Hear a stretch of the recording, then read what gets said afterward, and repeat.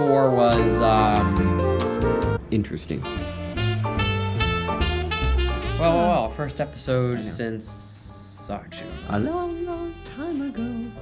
oh, we need the pen. We'll be back. Okay, this way. If you couldn't tell, it's nighttime. Hello and welcome to the Spoken Wheel well, episode 5.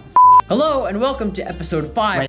And let's discuss, because we got some interesting news. It's a new year, there's some new cars, and I'm trying to find something to end this phrase to make it sound great.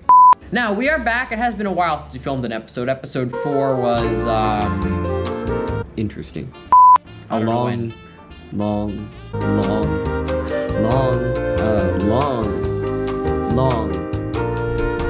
Don't have my watch. Time ago. Long time ago. Yeah. Computer.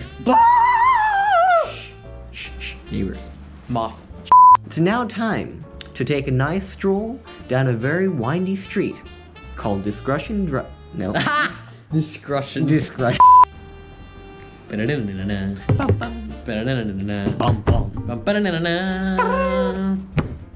You're like, I was gonna say you're lying.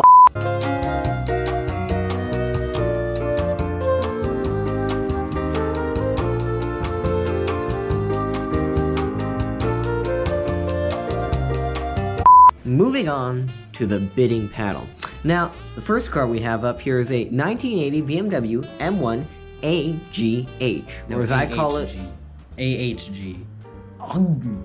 Okay. Now, moving on to the bidding paddle, and the first car we have up.